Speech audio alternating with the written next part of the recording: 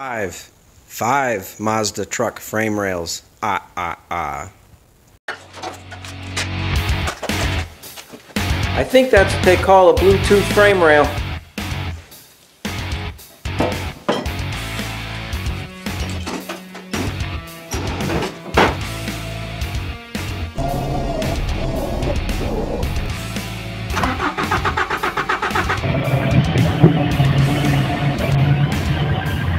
Well, Mazda fans, we got us a 92 B2200 extended cab.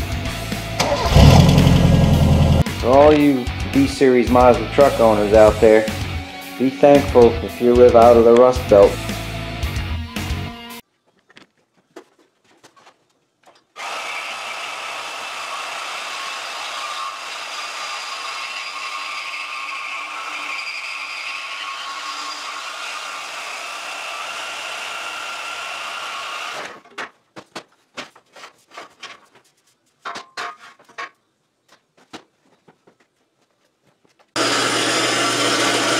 Alright, while this is going on, let me show you what I've been up to. I spared you from the monotony, torturous monotony of watching what I've done, but I've got all of the brackets clean and ground, ready for welds, all the way. Let me turn this off for now. Cab mounts, the bed mounts, spring mounts, the cross members, you have to take my word for it. And with any rust repair job, it takes way longer to get ready to install material than it does actually make the new frame. So that's what we've been up to for, oh, at least a couple hours. As you saw, I'm cutting the first piece of frame, and I'm planning on getting it to come out and up in this direction, and then I'll use the fixture to put the thinner tube in here. Shouldn't say thinner. I'm using 2x4, which is close to the original size rectangle, from the middle of the cab all the way back here and then to the top over here, and then I'm going to transition to 2x3, raising up an inch to get some additional axle clearance, and then drop it back down to the factory height according to my fixture here, and land it back here where the rear frame rail is also the bed mount.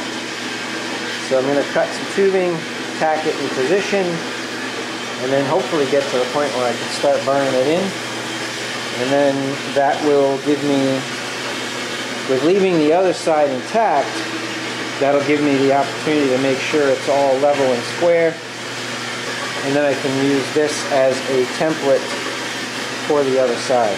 So I'll update you when I have some more progress. So this is Geometry 101. Woodworkers have been doing this for probably 1,000 years. Same thing with metal workers for hundreds of years. If you want to cut an angle, you measure the angle that you want as your final result. You divide that angle by 2, and if you cut the material at half of that angle measurement, and then once you cut it, you flip it over, and you should end up with the desired angle. So the angle of the Mazda frame measured 18 degrees. I went to 20 degrees because I am going to effectively C-notch the frame, so I needed the rear section to raise up sooner, but I couldn't go too crazy because the gas filler neck and everything needs to skip over the frame. So this is my first attempt at trying to figure out what I want for an angle. So I'm going to prep not only the mitered cut, but also the end that's going to slip inside the stock frame rail, and try to begin to position this to develop the portion of the rear end that goes over the top of the axle and then transitions to the horizontal piece that goes out to the back bumper. Here we go. Alright, I got the frame rail clamped in place. I'm gonna TIG tack all of the connections so it's got a good firm tack weld, and then I'm gonna actually pull the whole frame rail out and use it as a template and a fixture to create the other side.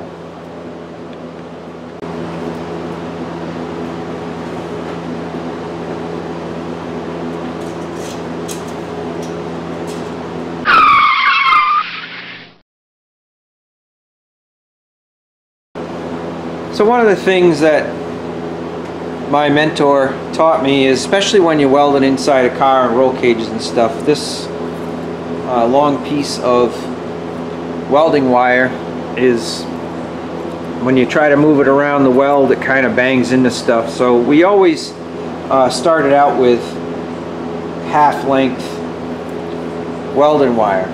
Well, how do you figure out where the halfway point is? Well, if you use a pair of side cutters to cut your stuff, if you balance it and then cut it, usually you'll end up with almost exact half. So there's the end and there's the end, just by balancing it. So real quick way to figure out how to cut your welding wire in half: balance it in a pair of side cutters, and for the most part you'll get what you want. Pretty trivial, but maybe it'll help somebody out.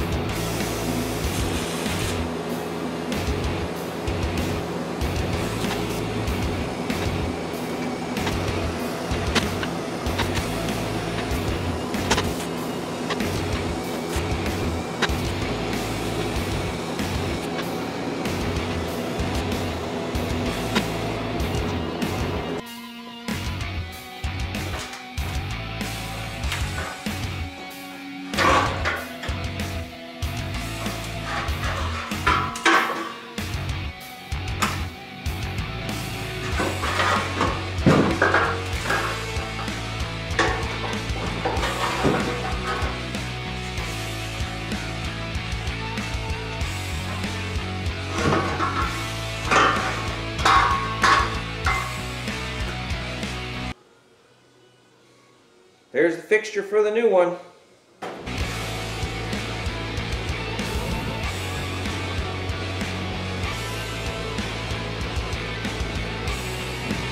Alright, I got the first rail all put together and ready to duplicate. Time to go into production mode.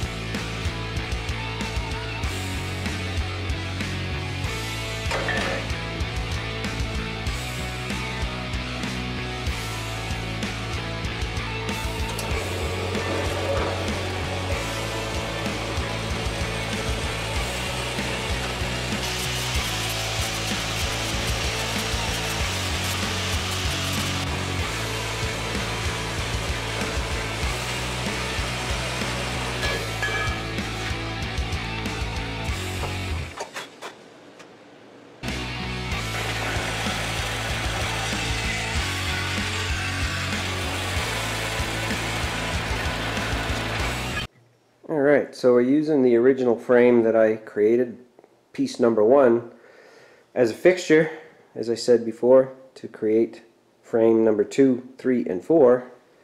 We're getting there. I'm doing all the 2x3 and all the miter cuts first, and then we'll move on to the 2x4 sections.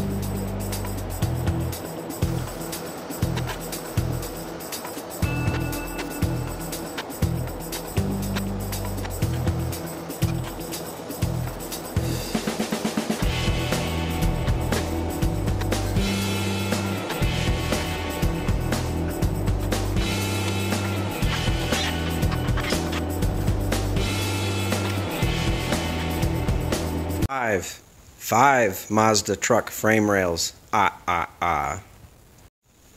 Well, it's not Cornfield Customs quality. I just don't happen to have a CNC mandrel bent rectangular tubing bender.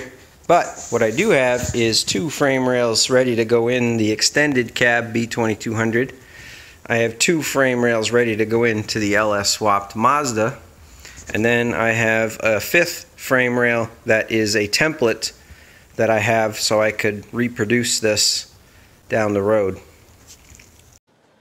Okay, gotta have my head examined because this is ridiculous. So I've got both frame rails made for the extended cab, and that's why they are the long frame rails tacked in. So I'm going to finish the final prep of the passenger side of the truck, ready to receive the frame, and then I'm going to get this one welded in. So in the process of fabricating all these, once I got the first one, I used it as a fixture, as you saw, to cut all of the individual pieces with the miter cuts, fit them properly, and then a fixture to weld them all together. I have to do the exact same process to the old LS swapped Mazda, and I made an extra set of frame rails for that, plus a template. So I test fit the frame rails. This is extended cab frame rails. These will end up being standard cab frame rails. The extension off the end is obviously going to be shorter, so that's why they're not on there yet, because I don't know exactly what it's going to be. It depends on where I choose to cut the frame on the LS swapped Mazda. And the end of the frame rail is going to shorten up a few inches, but I didn't realize that when I made all of these pieces, and to be quite honest, I would have had no idea where to exactly cut it and where to put the shape on and have the holes in the frame for the back bed mounts. So once I get this truck fixtured up and get one of the frame rails in position, then I'll come back and make the adjustments for those. So that took probably an extra 2 solid days to get there with these, but really what I've done is probably done a week's worth of work ahead of time for the LS swap Mazda. So as much as I'm not making any progress on what I hope is going to become my daily driver, I kind of paved the way to make quicker progress when I repeat this process on the LS swap one. So alright, I'm going to go finish up the frame prep on that and get this into position and get it in place, and then I need to do the exact same thing on the driver's side.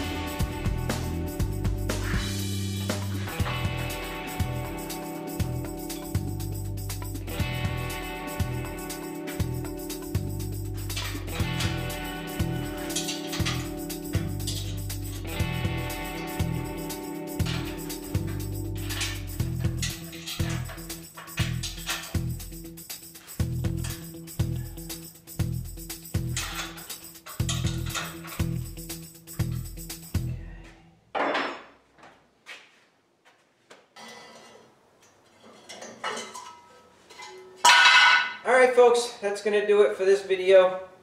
If you're still with me, thanks. I really appreciate your time. And I know there's a ton of things you could be doing other than watching my videos. So thank you very much. I appreciate it. So thanks again. If you're still hanging in there, hit the subscribe button and the like button for me, would you?